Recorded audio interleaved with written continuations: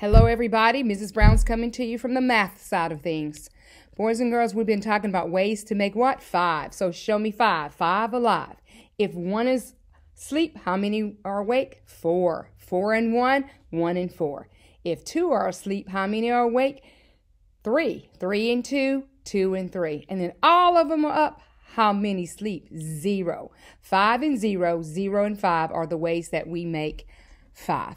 All right, let's count by tens. Raise the roof. Ready? Let's go. 10, 20, 30, 40, 50, 60, 70, 80, 90, 100. And don't forget to blast off. Are you ready? Let's do it. 10, 9, 8, 7, 6, 5, 4, 3, 2, 1, 0. Blast off. You did it. Excellent job. All right, boys and girls, today we are going to talk about a tens frame. This is a tens frame. A tens frame has 10 squares, 10 blocks. Let's count them. 1, 2, 3, 4, 5, 6, 7, 8, 9, 10. And those of you who are working at home, if you turn your magical whiteboards over, you will see a 10 frame. Okay, so what your job will be today is to look at these numbers on these pumpkins, as we've been talking about pumpkins all week. The title says Pumpkin 10 Frames. So now, we're not going to color all 10 frames every time we color, okay? Let's look at this number here. You have 4.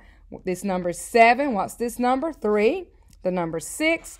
The number 9. And the number 5. Boys and girls, whatever that number is on that pumpkin, that's how many squares you color on the tens frame. So, for example, we have 4. So how many do you think we should color? You're exactly right. We should color 4. 1, 2, 3, 4.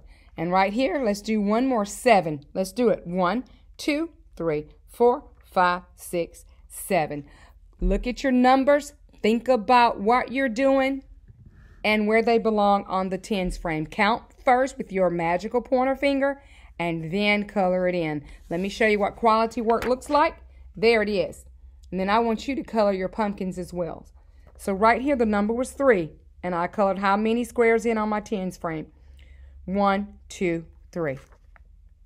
All right, now let's move right along because you're also going to be working on putting pumpkins together this week. Some of you are going to travel with the letters in the alphabet, going from A to Z. So let's take a look at this one. Okay, you're going to start at the letter A, and let's find the letter A. It's right there. Remember, we go to the dot and not the letter, but you need to say those letters. A, B, C, D, E, F, G, H, I, J, K, L, M, N, O, P, Q, R, S, T, U, V, W, X, Y, Z. When you do that, you're going to have a nice, beautiful picture of a pumpkin that looks like this. And remember, your stem and your leaf, they need to be colored with quality also. All right, the other half of you have numbers from 1 to 18. Let's take a look at that. It's important that we explore our letters and our numbers every day. So yours look like this, and you're going to start with the number 1. So let's find the number 1. Here it is. And let's count. 1, 2, 3, 4, 5, 6, 7, 8, 9, 10, 11, 12, 13, 14, 15, 16, 17, 18. Fantastic job. Now, yours is going to look like this. You're going to start from here, but you're going to finish with this product right here. Okay, remember, there's a stem on that pumpkin, and that pumpkin is orange. Remember the parts of a pumpkin. You have the pulp, which is the inside of the pumpkin, and those seeds. You have a stem and a leaf. And where do pumpkins grow?